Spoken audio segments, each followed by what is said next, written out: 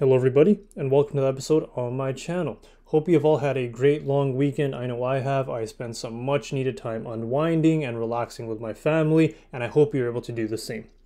Now, today I have a very exciting video. I love looking at companies in my portfolio and doing a broad overview of their business. A lot of my viewers have found value in that, learning about different companies and why my investing thesis for them is so strong, or basically why I invest in those companies.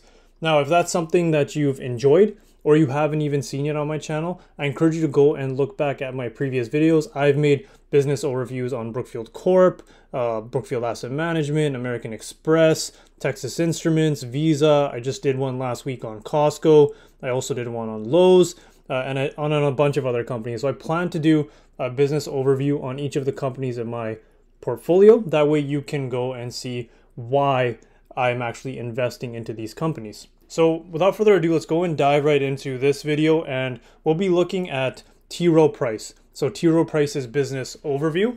Then we will look at their financial statements. We will do a trend analysis on T. Rowe Price, and then we will also conclude by talking about my investment thesis on why I hold T. Rowe Price in my YouTube dividend growth stock portfolio.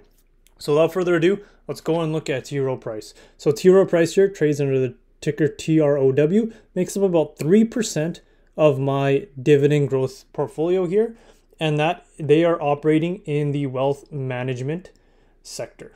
Now, when we look at my annual dividend income per stock on a percentage basis, T. Rowe Price makes up about 5.8% of my annual dividend income. So it's a pretty significant portion of my annual dividend income.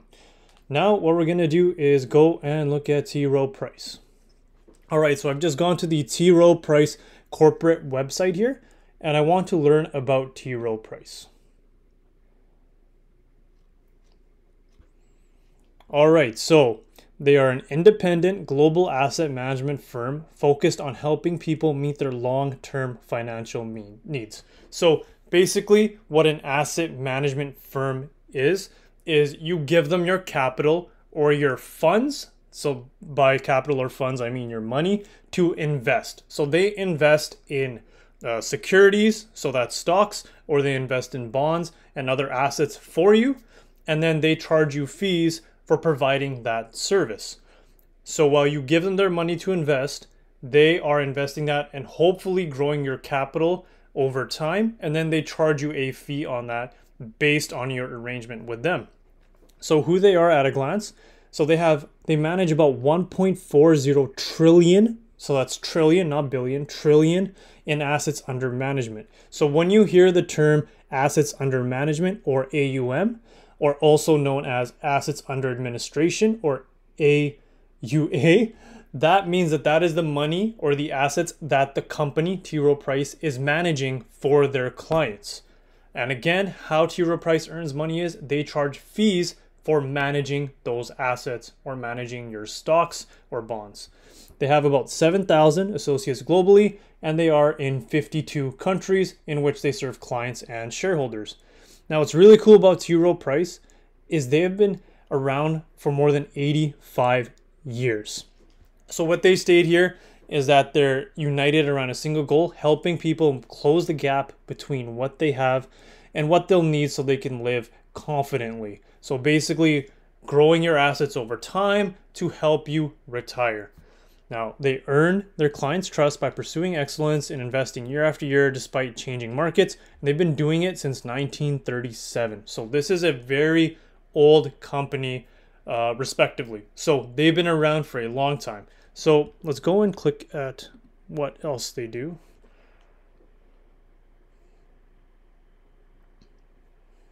All right, so we saw that where they bridge the gap, and they'll need to so they can live confidently. In my words, basically help people grow the capital over time in order to allow you to retire or meet your financial goals.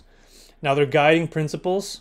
So what they do is they connect us by driving how they work together every day to help their clients meet long-term financial goals. So they do rigorous research to have great ideas. They want to deliver strong long-term returns for their clients. And they have a culture of integrity in which they put their clients first. So that's just broad speaking terms in terms of T. Rowe Price. Now, what I would really like to do is they actually have some videos here, and yeah, like looking at the history of the company, in my opinion, is great because that allows you to see where they came from and possibly where they will grow.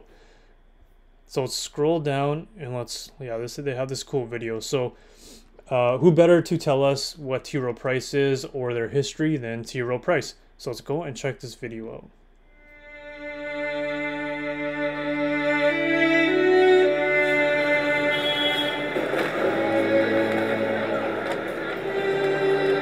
In 1929, the U.S. economy, already reeling from an unprecedented stock market crash, entered a sharp recession.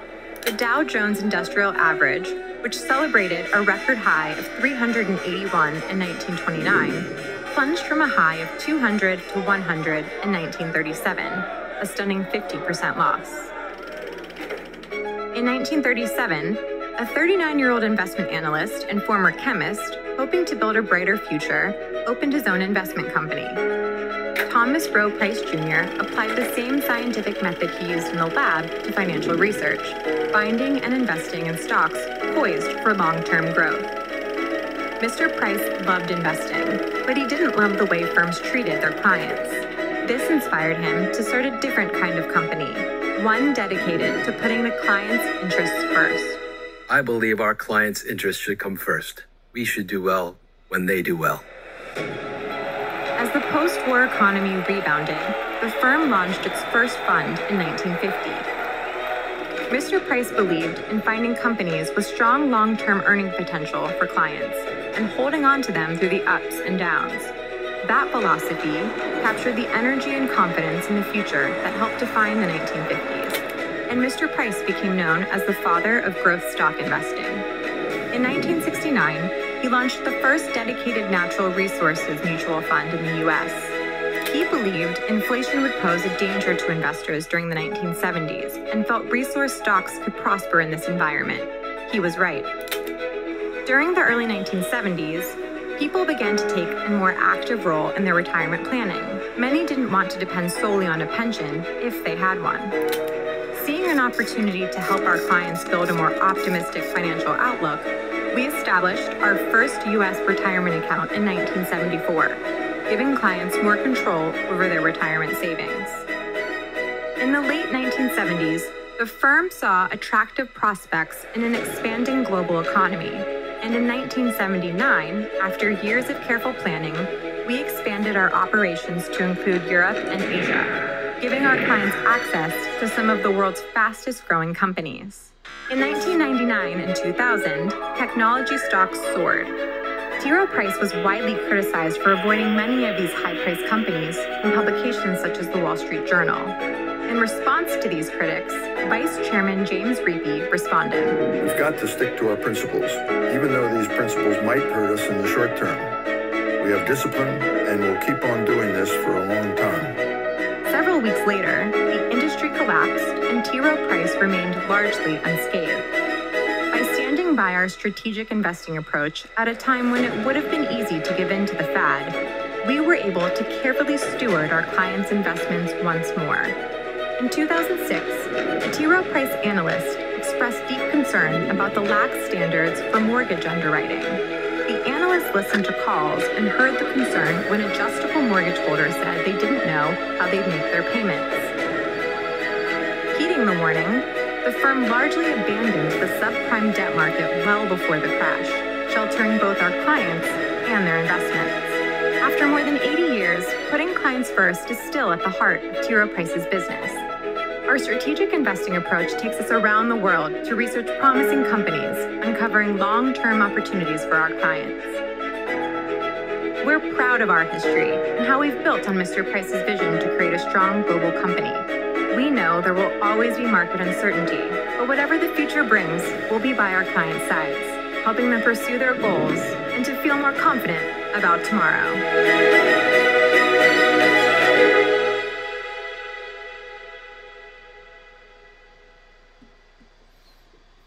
All right, what a great video. So to summarize, I know that was a lot, but basically T. Rowe Price, they are an asset manager. So they manage your money, like I said before, for you, and then they charge fees on that. Now what they do is it's called strategic investing or active investing. So they pick the stocks that go into a fund, and they have many funds, and then they invest your money into that fund. Now that, as opposed to passive investing such as ETFs or index funds, where those funds are not containing any specifically picked companies by people, but rather based on criteria set by that fund.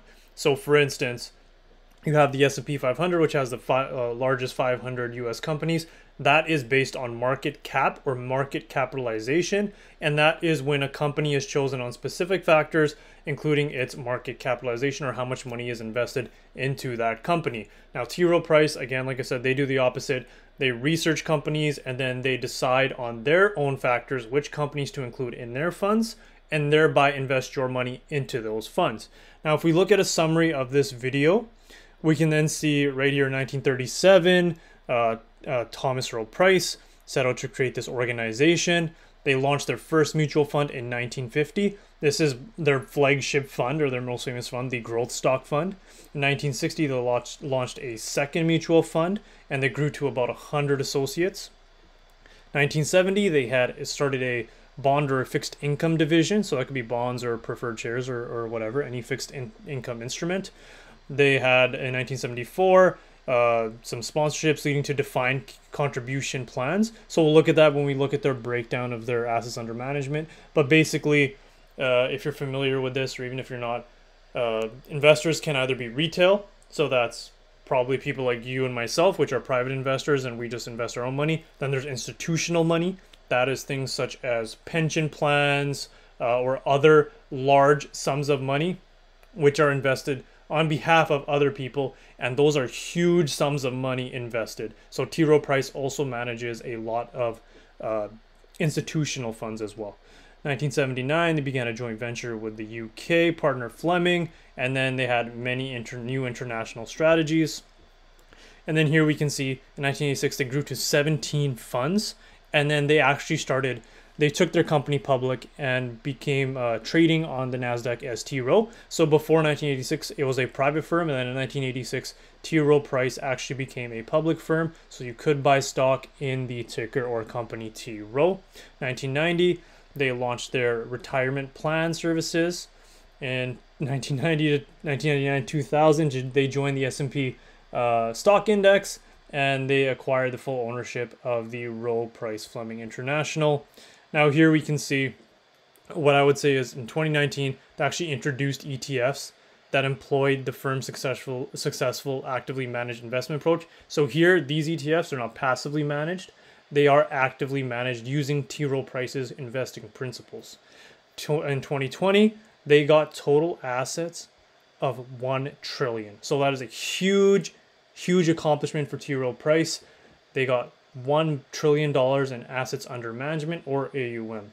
In 2022 to 2023, they got a new global headquarters at Harbor Point, and they acquired Oak Hill Advisors. So that is a very cool history about T. Rowe Price. So if you enjoyed that, and you had any questions on their history, I encourage you to leave any comments below, and I can try to do my best to answer those. Now let's go and look at the financial statements of T. Rowe Price. So what I've done is I've opened their Form 10Q. So this is the most recent quarter's financial statements or financial results. Let's go and scroll down. So we're going to be looking at their balance sheet, income statement, and cash flows. So let's go and look at their balance sheet. So the balance sheet, if you're unfamiliar, has the assets. That's the assets of the company, the liabilities or the things that they need to pay for, and then the equity in the company. So let's go and look at the balance sheet. There we go. So the assets. So again, this is comparing June 30th, 2023 results to the previous December 31st, 2022 quarter. And remember, a balance sheet is just a point in time. It is not for a trailing 3 months like quarterly results of an income statement, but it is just that specific point in time. So specifically here on June 30th, 2023, compared to specifically here on December 31st, 2022. So as we can see here, the cash and cash equivalents, and I believe this is in millions. Yeah. So they have about 2.2 billion here in cash and cash equivalents. 761 million in accounts receivable.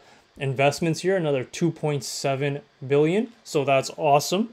They had consolidated sponsored investment products here of 1.9 billion, operating lease assets of 261 million.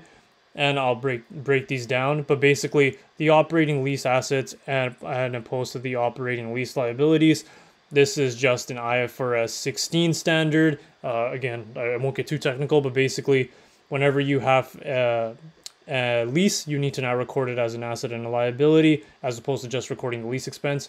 So in my opinion, I wouldn't even look at this lease asset or this lease liability as an asset or a liability. I would just kind of, you can look at them and see the numbers, but basically they're usually pretty close, and it's just for the lease payments.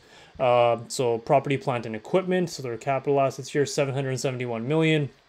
Intangible assets and goodwill at 2.6 billion. Other assets at 692 million, and total assets of 12 billion. So that seems like they have a lot of cash here on hand and investments. So that's good to see. Now let's go and look at the liabilities, because you can always have a lot of cash, but you might have a lot of debt or liabilities that you need to pay for. And when I look at T. Rowe Price, that is actually not the case. So they have AP or accounts payable of 381 million. They have those consolidated investment products here at 71 million. We have lease liabilities, which again correspond to the lease assets, so it's not really a lease liability or an asset. They have accrued compensation. Okay, so they need to pay out this compensation. Supplemental savings plan, a liability of 817 million. Income taxes payable. Now what's really great is, if you haven't noticed, is the total liability balance here is 2.17 billion, and they have more cash than that at 2.2 billion. So they could pay off all of these liabilities with this cash, and they'd still have some cash left over. And that again is not even cashing in these short-term investments that they have here of another 2.7 billion. So this is a very cash-rich company, a very strong balance sheet in my opinion. It's amazing. They don't have, another thing is they also don't have any debt. So this company does not have any debt. They just have their accounts payable and then some other very small liabilities in comparison to their cash and other assets balance. So a very, very strong balance sheet in my opinion. Okay, now let's go scroll down and let's look at their income statement. All right. So what they're doing here is comparing the 3 months. So June 30th, 2023 to June 30th, 2022, and then the 6-month period or the half year for the 6 months of June 30th, 2023 to June 30th, 2022. So I encourage you to look at the comparables here in the total column, and I'm going to be going through the June 30th, 2023 results. So the revenues here. So this is what I want to talk about in detail. So like I said, they have those, $1.4 trillion of assets. So what they do is they charge investment advisory fees on those assets. So when you're investing money with T. Rowe Price, it's pretty cool in terms of the way that they do this. You basically invest your money, and then they'll charge you a fixed percentage based on the amount of money you have or the agreement with them every year. So what the industry actually used to be like a long time ago was they used to just, stockbrokers and other asset management firms would just charge you commissions on trades, and they would get a commission based on putting you into a specific security or stock, and that would be how they make money. Now what has happened is the way that the industry has shifted is they charge you what they call a management fee. So this can be, let's just say for all intents and purposes, 1% per year. So T. Rowe Price would take your money and they would say, you know what, we're not going to get a commission on this or whatever. We're going to charge you 1% of the total funds that you have in your account per year.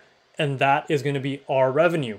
Now, what this does is it aligns their interests with yours. They want your account to grow grow at a high rate and get to a higher dollar value, because then they will get more revenue. If you think about it, if I have $1,000, I'm going to get whatever 1% of $1,000 is, and then I will then use that as my revenue for T. Rowe Price. So I am more incentivized to make that $1,000 grow over time, so I get a higher revenue fee. So in that example, if I had $1,000 and I was invested with T. Rowe Price, they would get $10. They would get $10 a year. Now that's not a lot of revenue, as opposed to if they have $1 million account or a $10 million account and they're getting that 1% on a 10 million, that would be closer to $100,000 of revenue. So that is how they charge fees. It's based on the total dollar value of your account. And this is great too, because as a client, you know that they're incentivized to make your money grow over time, because they will end up wanting to get a higher dollar value. Now the percentage stays the same, but the dollar value, as your dollar value increases, their fee increases as well. It's great on both sides, because it allows the client to know that they're not putting them into products that will hopefully detriment or perform poorly on their account, thereby decreasing their dollar value over time. They know that the fund manager, or T. Rowe Price in this case, wants to grow their money over time, because they are incentivized, as they will keep getting a larger dollar value. Now, this also makes this business very great, because the revenue can be forecasted, not counting the market conditions, of course, which is actually a big factor, but the revenue, the percentage is known, and that money just keeps coming in as revenues for T. Rowe Price, as opposed to one-time commissions. So the revenue stream there is very, very fixed in terms of the source, but not the dollar value. All right, so that was a little bit of a rant, but investment advisory fee revenue, so that is that percentage that they charge every year for managing your money, so about 1.4 billion. Then we have capital allocation based income, very small, 38 million, administrative, distribution, and servicing fees. So we have a total net revenue of 1.6 billion. And when we look at it in the prior quarter, in the prior year for the same quarter, it was about 1.5 billion. So it's up slightly there. Let's look at the operating expenses. So the biggest expenses with these type of companies is the people, the rent, and the IT. So what you're going to see here is the largest expense right now is paying people or their staff. Because again, remember, this is not a physical product. This isn't a manufacturing company. It's not a semiconductor company. There's no real end product other than the people's ideas, and using those ideas to create funds, which are their clients' money is then invested into. So it's a little hard for people to grasp that. It's almost like just think about it as an intangible product. A tangible product is something you can touch, but an intangible product or something like that is something you cannot really touch. So that's how I think about it. Now, compensation and related costs. So 650 billion. So that right there is a huge cost. And as you can see from the prior year in that same quarter, it's gone up a lot. So they had a lot of salary increases here, and they had to pay a lot of related costs, as was the case for many, many other companies. So that was a huge increase in costs. The distribution and services, very small. Advertising and promotion, it stayed pretty consistent with the prior year. Product and record keeping related costs, again, consistent. Technology, occupancy, and facility costs. So the second largest, like I said, technology, rent, and facility costs, it's gone up as well, about 20 million from there. And then if you look at the total operating expenses, they have increased. And again, the majority of that increase is coming from this compensation and related costs that we had from this high inflationary environment and this tight jobs market, where people's salaries also increased a great deal. So when you look at the net operating income, so for this quarter, it actually was down a lot. It came down from 667 million down to 533 million for this same quarter in the prior year. And when you look at it for the 6 months or the year to date, it is down quite a bit. So that is huge reduction in net operating income.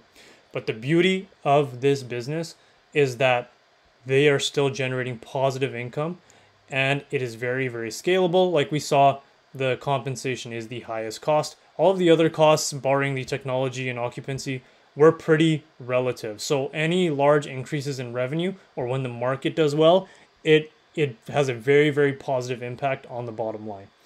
All right, so that was the income statement. Now let's go and scroll down to the earnings per share. So again, if you follow this through, again, I don't like to look at this, the income taxes really, but you can.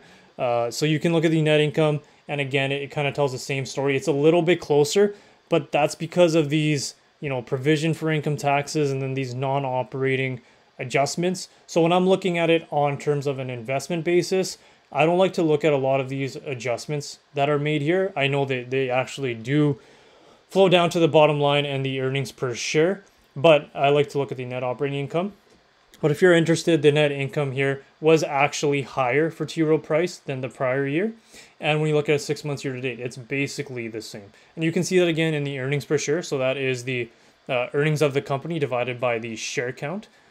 And then you can see that's 2.07 compared to 1.47 in the prior year for the same quarter. And then on the 6 months year to date, it's relatively the same. All right, so we're going to scroll down to the statement of cash flows. All right, so the statement of cash flows, and they're comparing the 6 months ended for 2023, June 30th, and then June 30th, 2022. So what happens here is you take your net income and then you adjust for any non-cash items. So you get to add back depreciation, amortization, stock-based comp here, and then you can flow down and get the net cash provided by the operating activities. So 906 million compared to 1.7 billion from the previous year for the same quarter, or the 6 months, sorry. So the operating expenses, I like to think about it this way. The operating expenses are the cash flows from the operations of the company as opposed to the other sectors. So when you look at the investing activity, so that is when T. Rowe Price or the company makes investments. So here you can see they made purchases of 27 million, dispositions of sponsored investment products of 73 million. They got cash for that deconsolidation, additions to property, equipment, and hardware. And now this is a big ticket item. So this is where they're spending money or reinvesting this money into their organization. And they spent about 132 million on additions to property, plant, and equipment and software. So that's a pretty significant investment, and that's something to look out for in future quarters as well. And you can see that the net cash used in investing activities was about 136 million. So they spent a lot more this year in investing, in terms of investing their cash flows back into the company. Now, another item here to look out for is this dispositions of sponsored investment products. They had a large cash flow come in from this in the previous year. So again, if you take that out or adjust for that, they're actually relatively the same in terms of investing from the previous year. All right, so financing activities, I like to look at that. This is things in terms of paying down debt or purchasing common stock or issuing common stock. So as we can see, repurchase of common stock last year, they had a huge amount that they bought back, 510 million. But for this 6 months, they only bought back about 50 million. So you'll see, even when we look at their dividend, which we can actually look at right now. So the dividends paid to common stockholders of T. Rowe Price, 12.1 million as opposed to 7.8 million in the previous year. And that's common share issuances. So common share issuances, so that's the share issuances that they paid out for the stock-based compensation to their employees. It's about 12 million compared to 7.8. So they actually issued a decent amount of common stock. Now, sorry, these are the dividends here paid to those common shareholders. So 562 million. So that's a great amount of dividends. And compared to the same 6 month period in the prior year, it's about 556 million. So they increased it slightly. So what's happening is they bought back a lot of stock in 2022. They issued a lot of dividends, but here they were a little more disciplined in terms of buying back stock. So they did not buy back that much at all, really, but they did buy some, so that's still great. And they slightly raised the dividend. I think when I looked at the news release, it was about 1 or 2%. So what happened was in 2022, as you're all probably familiar, and even happening now, is the market has been pretty volatile. And then in terms of earnings with T. Rowe Price, their earnings, they get additions from clients, which they then invest their money, but a lot of their performance is going to come from how the market performs. So when the market is volatile, their revenue and their earnings are also volatile, because the fees or the revenue that they get all depends on that percentage that they get to charge on their client accounts, which is dependent on the market. So if their client accounts performance is down, then their revenue conversely will also come down as well. So it's very proportionate and very related in that sense. So what they're doing here is being very wise with their capital allocation strategy, and they are not divvying out all those funds or purchasing a lot of common stock when they know they actually need to keep that cash on hand just in case the market stays down for a while. But the great thing about this company too is that when the market does very well, they also do very well and they get higher revenues. So that's something to keep in mind there when thinking about their purchases of common stock. and then also the dividends that they pay out. So their net cash used in financing activities, 320 million. And then when you look at that ending cash, it's relatively the same as the prior year for the same quarter. So again, very disciplined capital allocation strategy, and I love to see it. Again, this cash balance is super, super strong when you're comparing the cash balance compared to the liabilities. All right, so that was the financial statements of T. Rowe Price. Now let's go and do a trend analysis. So we're going to be looking at my portfolio here on Qualtron. This is the one that I share on YouTube. This is my work portfolio. Let's go and dive in the one that I share on YouTube. All right, and as you can see, we'll go to my holdings. Scroll down and let's find T. Rowe Price.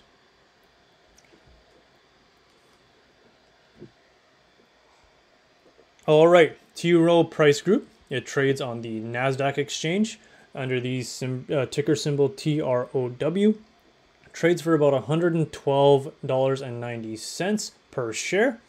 Now the next earnings of it is October 26th, so I'll be looking at those. I'll probably break those down on my channel as well. Let's go and scroll down and let's look at some metrics. So here, valuation. So we have the market capitalization, or the market cap. So it's about 25.32 billion. The price to earnings.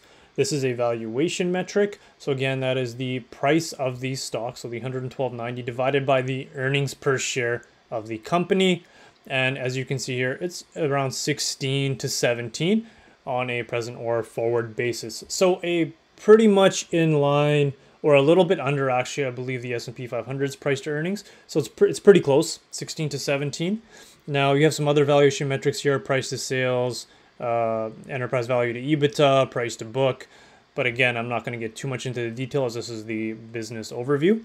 Now look at the dividend. So the dividend yield here is pretty high. It's a nice 4.32%. So you're getting rewarded very, very well on your dividend here for your investment into the company at 4.32%. Now, when you look at the payout ratio, it is pretty high. So it's 72.13%. So the payout ratio, again, that is based on net income. So usually the companies that I invest to, I like to have their dividend payout ratio a little bit lower at around 60%.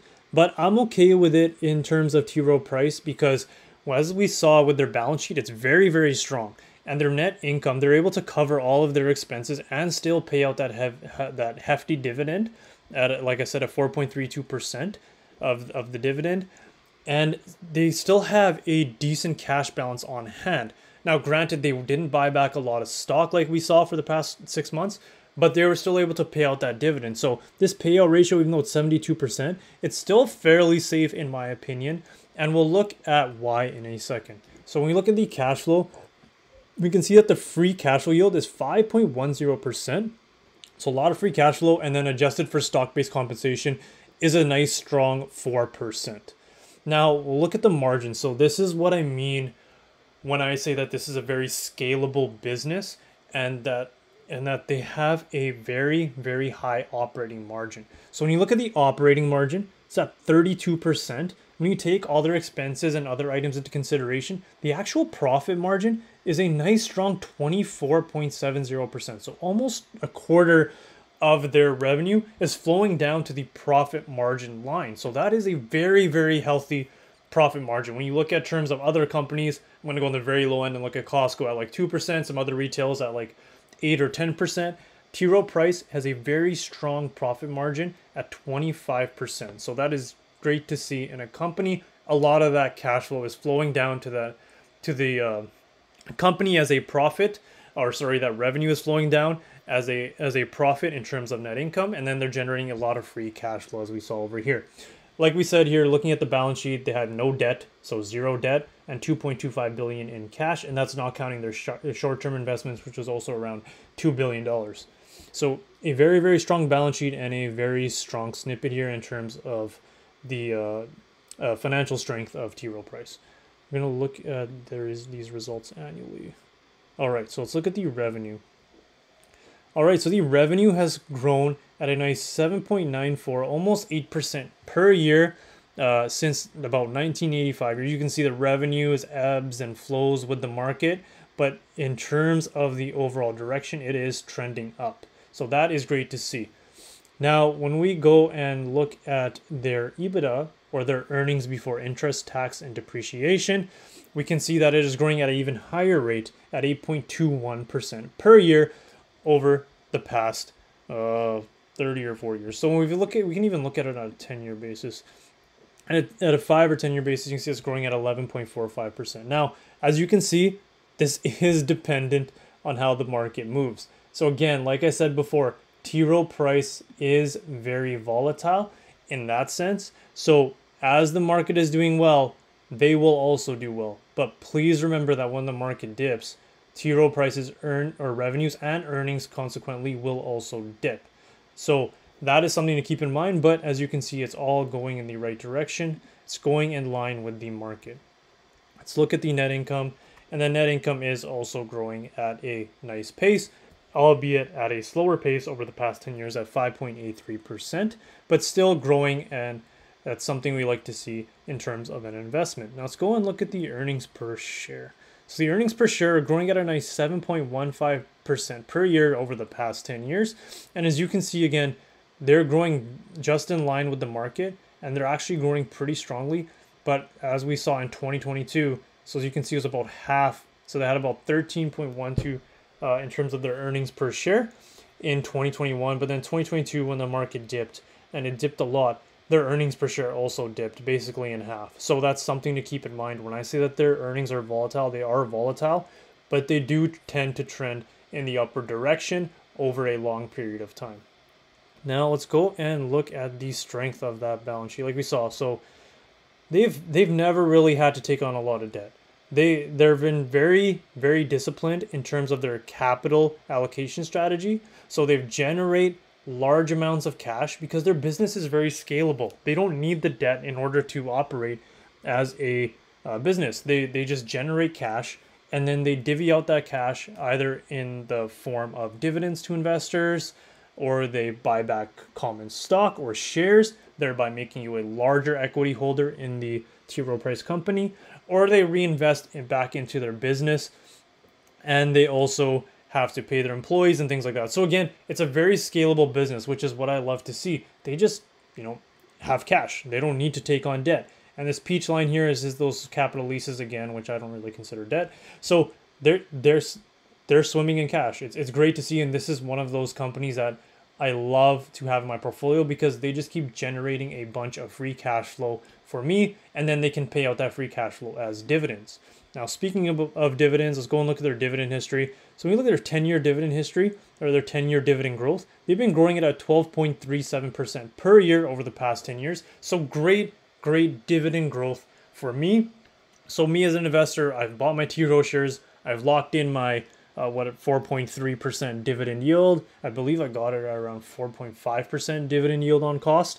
And now, just naturally, as they raise this dividend over time, I will have a higher yield on cost in my original investment. So as you can see, they've been growing this dividend very well over time. Just the last dividend increase was just, I think, around 1%. And again, that is because of the results here in 2022, where their assets under management fell because of the market performance, or what people called the bear market in 2022. So they were just a little bit more disciplined with their dividend increases. So again, when things are great, they will raise those dividends. And then when things are not, they will not raise them as much, or barely anything, but it's still a dividend increase, and I'm totally okay with it. Now, these large green lines, this is what happens when they issue a special dividend. So they do issue special dividends sporadically. As you can see here, 2015, they had a special dividend.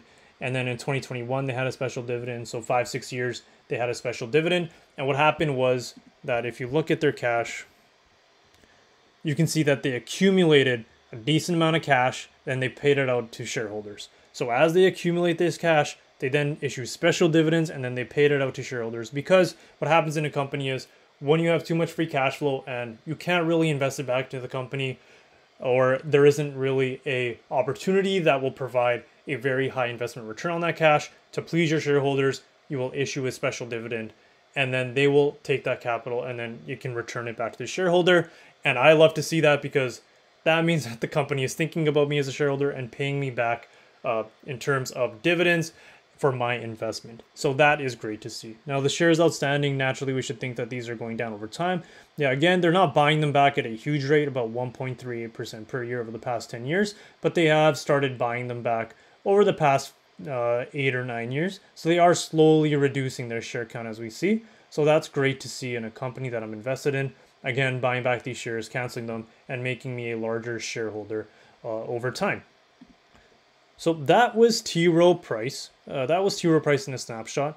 Now to conclude, I hold T. Rowe Price in my dividend growth portfolio here on YouTube. I think it's a great holding. Do I think it's going to generate 16, 17, 18, 19% for me per year over the next 20 years? No, I don't think so. It's a very great company in terms of paying a dividend, very stable. I believe I can project its future cash flows well. So basically, in my opinion, is very predictable, other than the performance of the market. So that right there is the volatility. So if you're investing in T. Rowe Price, you need to understand that your investments or your investment in T. Rowe Price will be volatile based on the market. So when times are good, the earnings of T. Rowe Price will hopefully be very great as well. When times are bad, and probably the earnings of T. Rowe Price will also not be that great. But if you are comfortable with that risk, I think it's a great company. It's a dividend aristocrat. It's been raising its dividend for more than 25 plus years. It's been paying that out. They've been in business for, like we saw, 85 or 86 years. They have a great history of managing clients' monies.